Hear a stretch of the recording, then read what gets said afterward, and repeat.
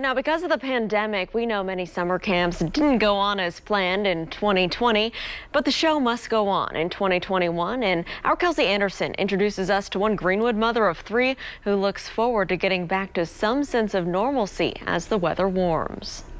In 2020, the pandemic upstaged most things, including kids' summer camps. And this year in 2021, Roncalli High School is set to host their Junior Royals Theater Camp.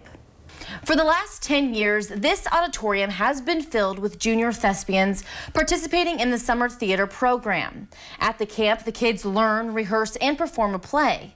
Last year, they were able to host the camp, but it looked a lot different, keeping safety and social distancing practices in place. This year, the camp will be a little bit closer to normal. Theater director Phil Anderson says they are going to perform Willy Wonka Jr., a play that allows social distancing and will be safe for the kids.